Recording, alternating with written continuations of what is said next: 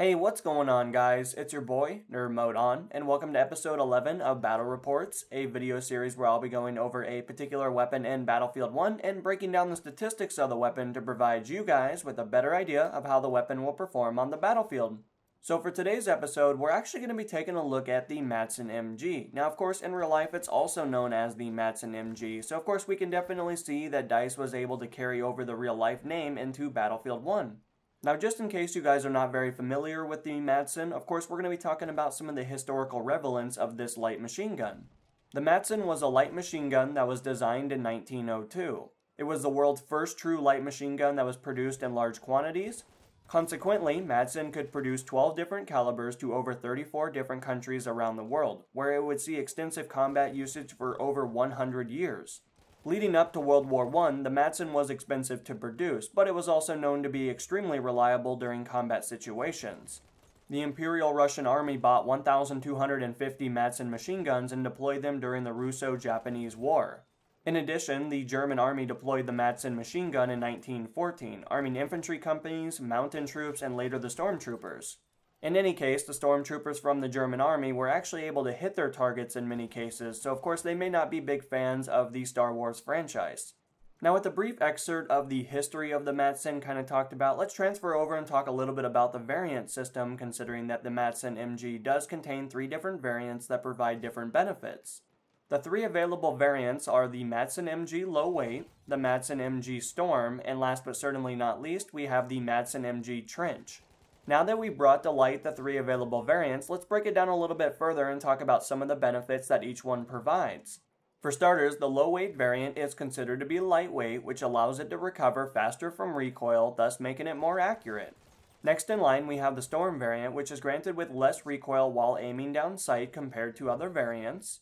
And last but certainly not least, we have the Trench variant, which provides you with the benefits of it having better hipfire accuracy compared to previous variants. Now that we've had the opportunity to further break down the variant system in Battlefield 1, let's of course talk a little bit about the statistics of the weapon, considering that this is the most prominent information that you as a player will run into while utilizing this weapon. Now, of course, it is worth noting that we're only going to be focusing on the general information about this specific machine gun.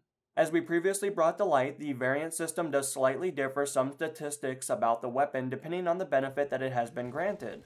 Now, with that being said, the Madsen MG does have a rounds per minute clocking in at 540. Now, this value compared to the real-life counterpart is a little bit higher, considering that the real-life Madsen MG did have a rounds per minute that clocked in at only 450 rounds per minute. In addition, this machine gun has been granted with a 800 meters per second velocity. However, this value for the velocity unfortunately places the Madsen still at the bottom tier when it comes down to the available machine guns that are still in the support category. Now, transferring over to the damage model, you guys will notice that the Madsen MG does a maximum of 23 damage up until 12 meters. Now, after 12 meters, you'll notice a gradual decline of the overall damage being outputted at range. Once we reach 42 meters, this weapon will be doing a minimum of 17.5 damage per round.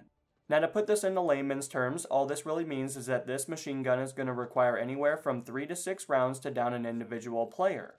Like with most weapons in Battlefield 1, it is highly recommended to attempt to couple a few headshots in there, considering that you will be doing more damage per round, thus making it require less ammunition to down an individual player. Now, with a weapon of this configuration, you will be granted with 30 rounds in a magazine plus 1 in the chamber, giving you a total of 31 rounds in total. Now, in the midst of suppressing the opposition and or killing players, of course you will find yourself having to reload at one point or another. In any case, if you happen to leave at least 1 round left in the magazine, of course you will be granted with a 2.65 second short reload. Likewise, if you happen to expend all of your ammunition available in the magazine, of course you will then be granted with a 4.2 second long reload. When you consider the very nature of utilizing light machine guns, of course you're going to be utilizing them in a passive manner. One of the greatest benefits of a weapon of this configuration is that once you start shooting at the opposition, you will suppress them in higher quantities compared to other weapons that are available in different categories. By the same token, light machine guns in Battlefield 1 do have a hidden benefit that many players don't necessarily recognize is occurring while utilizing these weapons. DICE introduced a new feature for Battlefield 1 where the longer you hold down the fire button while utilizing a light machine gun, the more accurate the light machine gun becomes at range. In addition to this benefit, your damage over range will be far greater compared to a submachine gun that has limited range but also performs very well in those close quarter combat situations. Ultimately, the mobile nature of the Madsen MG still grants players the ability to maintain a form of a run and gun playstyle. However, this weapon will struggle to perform up to snuff with the Automatico alongside any of the shotguns that are available in Battlefield 1. So as you guys may have been able to notice, the very nature of this weapon, especially in a mobile manner, does grant you the freedom that other machine guns just don't necessarily facilitate. These highly crafted weapons of mass destruction do grant you increased suppression, which of course is going to permit you the ability to suppress the opposition at those medium to long ranges. This will in turn decrease their performance at medium to long range, thus placing the benefit back into your hands, considering that now you have the suppression on your side as well as increased damage over range.